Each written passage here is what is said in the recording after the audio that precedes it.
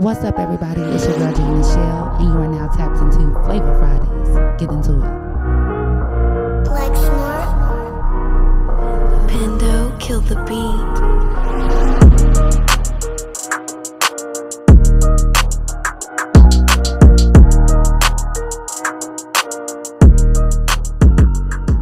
What's up, everybody? It's your girl, J.NICHELLE.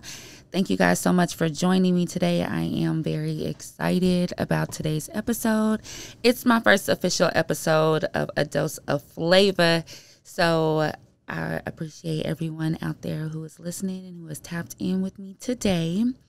As I am going to do going forward with every episode of A Dose of Flavor, we are going to start with a quote. So today's quote is, "Every great dream begins with a dreamer. Always remember you have within you the strength, the patience, and the passion to reach for the stars and change the world." Harriet Tubman. Woo! Now, you know, I love Harriet Tubman. I think it's important that we always try to grow mentally and become wiser, better, and stronger. So I definitely always want to start with a good quote, something from someone throughout history who has really changed the world or who has influenced people to be stronger, to be resilient in hard times, or people that have inspired or uplifted and literally changed people's lives. So I think that's always important, that we show love and that we try to, again, grow mentally every day. So with that being said, there's nothing wrong with a little bit of ratchet, okay? You got to throw in a little bit of ratchet. Ain't nothing wrong with a little bit of fun, okay? You got to learn to laugh, people. You got to learn to laugh. So with that being said, I do want to kind of get into Love and Hip Hop. Love and Hip Hop Atlanta is back. And I'm excited because all my shows are off TV and I literally have nothing else to watch. But even if my shows were on, I love Love and Hip Hop. I've been watching Love and Hip Hop for a really long time. So, you know, shout out all the people on Love and Hip Hop who entertain all of us out here in the world and put your lives on blast for all of us to see. But with this latest episode of Love and Hip Hop, I wanted to touch on Safaree and Erica Mena. I love Erica Mena with all her feistiness. I always have. Sometimes she's done some things and you like, okay, girlfriend, like, what the fuck? But at the same time, like, I really am a fan of hers. I like how, like, raw and real and authentic she seems to be. About just herself, her lifestyle, what she likes, whatever. So that's why when her and Safaree got together, it was like, okay, that actually might work, because they both are like obsessed with, or seem somewhat obsessed with, looking good and looking great. And, you know, they're into their bodies and they're into their appearance, and they both seem like, you know, money makers, go getters. And then at the same time, like, you both want them to find love, right? Because it's like Erica Mena been like on Love and Hip Hop forever, like getting fucking dogged. And then everybody knows, like, Safaree looked like a fucking clown when Nicki Minaj left him, and, you know, Meek Mills was on his head and wilding out, did him so dirty. So, you know, you wanted these two to find love. At least I did. It's like, I love rooting for the underdog, but I just feel like, okay, it was good. But if you caught the first episode of Love and Hip Hop this week, you know that shit is not all good in the hood. So I'm gonna play a clip real quick for y'all. To let me sleep in and you take care of mommy. You don't even think, let me just fold these clothes that, you know, she washed for me. I know they're my underwear. Like, you're just so oblivious and so in your own world, and you forget that you're supposed to be my other half. We're supposed to be a team. Yeah, well, we're definitely not a team. Doesn't feel like it. I wouldn't take our wedding pictures and put it in the garbage. For what? What the hell were you thinking when you did that? You just tweeted to the world that marrying me was your biggest mistake, and you worried about me dumping wedding pictures that I don't Yeah, because that's personal. That's real life. And so is real life. You tweeted something. Twitter's not real life. Like, are you even remorseful for the public humiliation? For, like, how you're making me feel? What are you putting me through? No matter what's in jeopardy for my husband, there's still no... All right, y'all. So, woo, that was a lot, right? Okay, so where to begin with that? Because it's like, okay, nigga, what the fuck? Okay, so real quick, I just want to touch on social media and relationships. Like, I definitely have been one in the past to post my relationship and, you know, to get mad at my boo and, you know, be like, niggas ain't shit and all that shit and send subliminal shots on Facebook. But now it's kind of like it's corny, right? You know, like nobody fucking cares. Like everybody's laughing at you. Like Erica said in the clip, like the public humiliation is like, even for yourself, it's like you be thinking you're getting on there to like blast this dude, but really in reality, like you look crazy. So it's like social media and relationships. Like, do you guys post your relationships on social media? Do you guys think it's okay to kind of get mad and vent and use your social media platforms somewhat as a personal diary? You know, because a lot of the times you do put shit up on social media in the moment because you're mad, and then you want to go back and delete it. Some people, you know, are like, fuck that, I'm not going to go delete it. I said what I said. But then some of us are like, oh my God, I cannot believe, you know, I slipped into a moment of, you know, whatever weakness or whatever and put all my fucking business on Facebook or on Instagram or on Twitter or whatever. So do you guys believe that social media plays a huge role in relationships? Like, you know, when you get married, you put it on social media. When you get engaged, you put it on there. When you break up, you know, change your status to single. Like, I definitely think that social media plays a big role in relationships, but now being a grown woman and learning from my mistakes, it's like, if you go to check my Facebook, you are going to know that me and my man love each other and we are riding to the death and we are prospering and living a fabulous fucking life. You're not going to go and see me dogging him and talking about him. And we argue, we trip, we fight, but I respect my man and I would never give anyone the satisfaction of being able to have an opinion about my relationship and something that means so much to me. So keep your fucking business off social media, people. But another thing I want to touch on is, you know, Erica mentioned in this clip that he doesn't help her with the laundry and he doesn't help her with the clothes and folding the clothes or allowing her to sleep in at times and taking the baby. And man, like, y'all do be lacking. Y'all need to understand being a parent is a full-time job for both parents. Okay. If you guys want to be the kings and the leaders of your household, you need to absolutely contribute in that way. And it's like, you know, I know that there's some women that be lacking, but we ain't fucking talking about them right now. We talking about you men. And the fact that sometimes y'all do be lacking. Like, it's good. Take the baby. Let me sleep in. Let me get a fucking shower. Let me wash my hair. Let me sit up and watch Love and Hip Hop without being interrupted. Take the kids for a second. Go to the park. Take a walk. Do some laundry. Do some fucking dishes.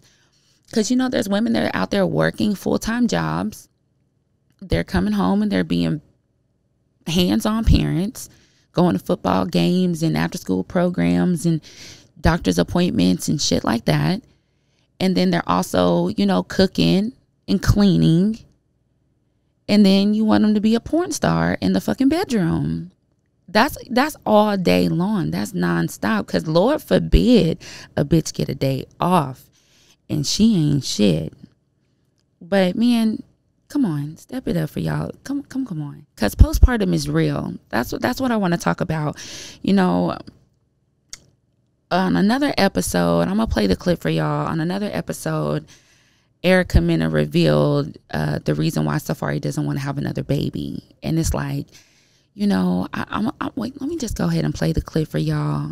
And then I'll let y'all be the judge. Okay, Erica, what's going on up there with you and Safaree? Somebody want to have some more babies and somebody don't. She's saying, how can I look at this baby and not want another one? But tell him why you don't want another one. Because I got too big during my pregnancy. No, I didn't Tell say him. that. Yeah, see, first of all, I never said that. That's not right, Safaree.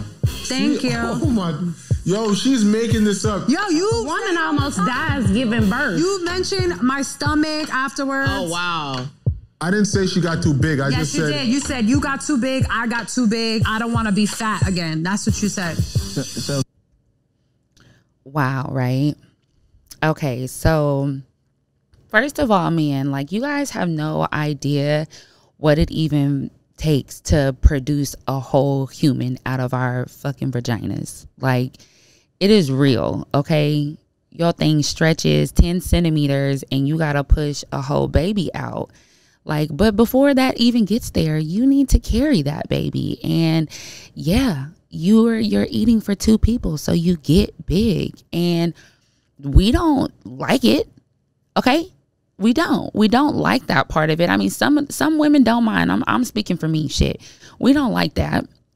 And, you know, losing that weight after is so hard because we do want to, after we go through that process of, you know, sacrificing our bodies ultimately to bring you a gift of life into this world, you know, we want to get back to, you know, a healthy place physically and get back to looking and feeling like we did before that somewhat, you know, because a lot of women lose themselves in that process of just becoming a mom. Like, it's a whole transformation mentally, spiritually, physically, emotionally. Like, it's not an easy thing.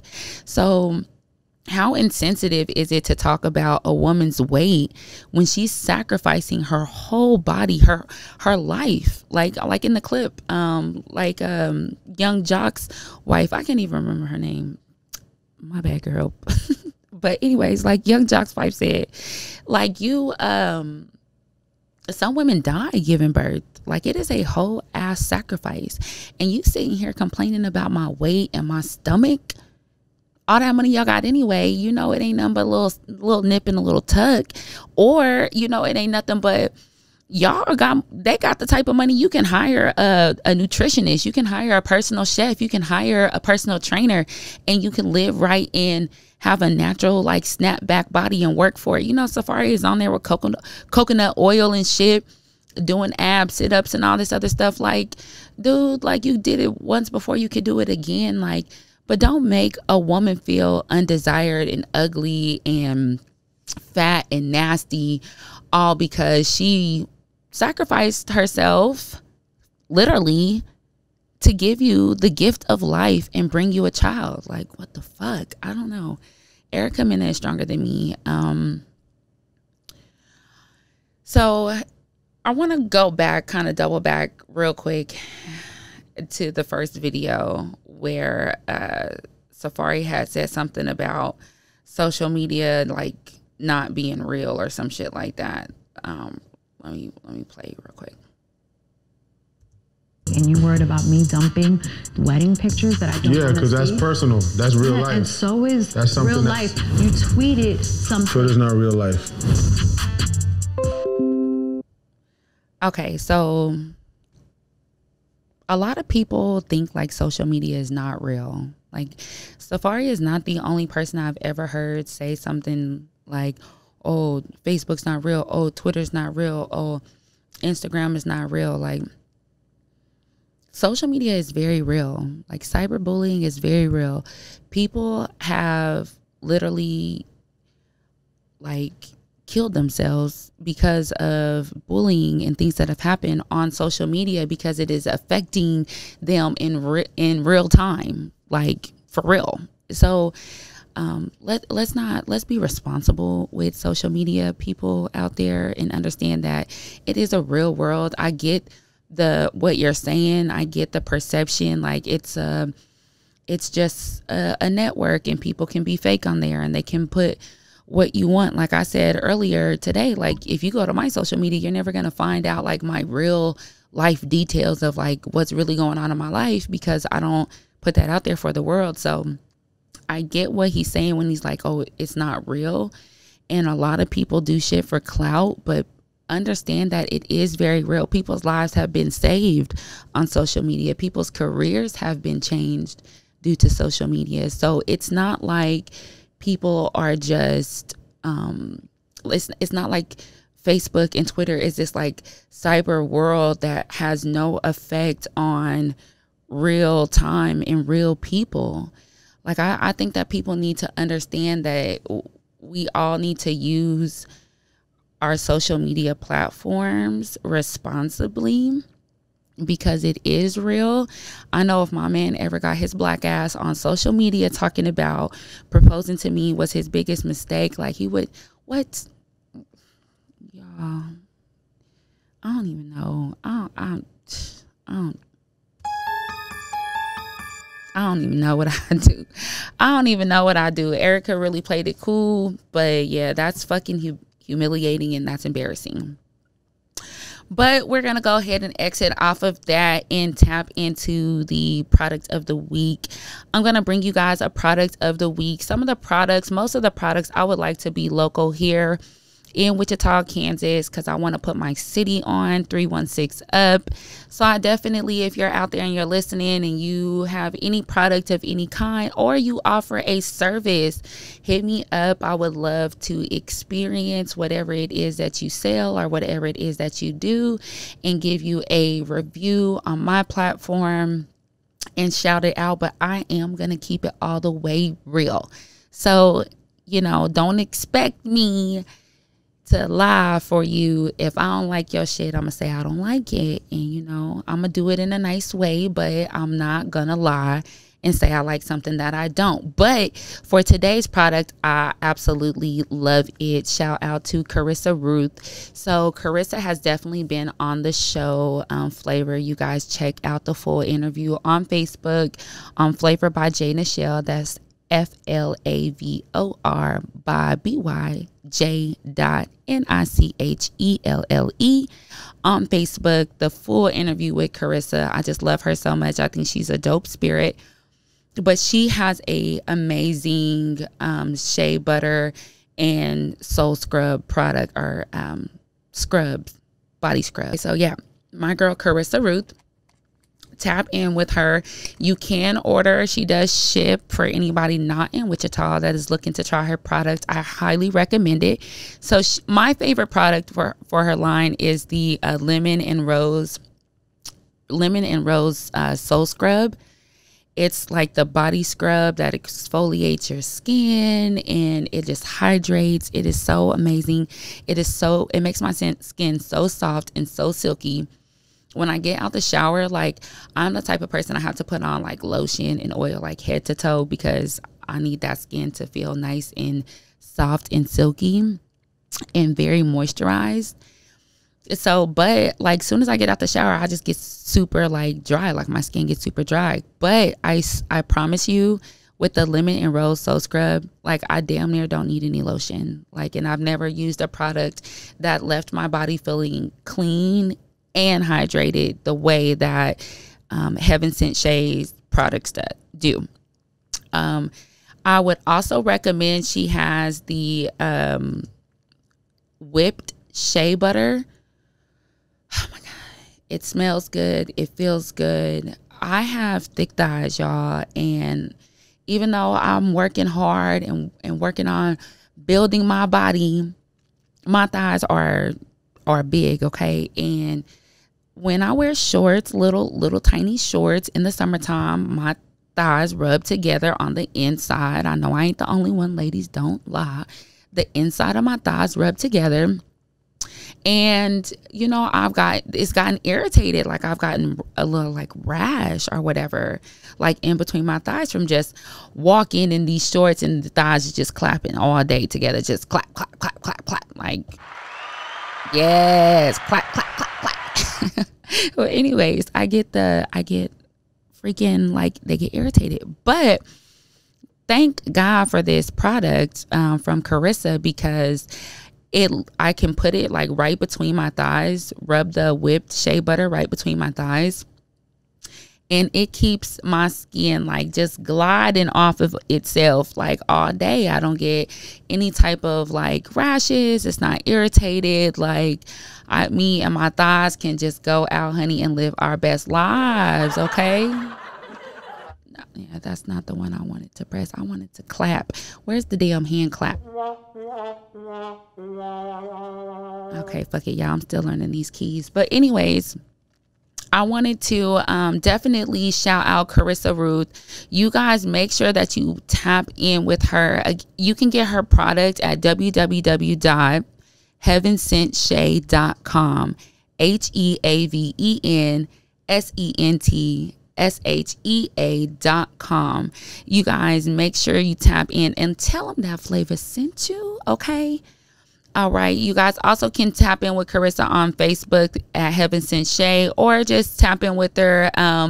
She's really good on her personal page with getting in touch with you. And she does offer other services like pole classes and pole fitness and things like that. So tap in with her. But you guys, that is today's show.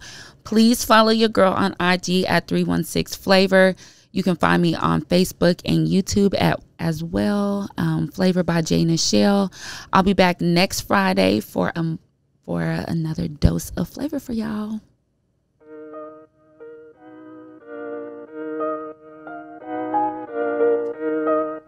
What's up, everybody? It's your girl J.NICHELLE, and you are now tapped into Flavor Fridays. Get into it.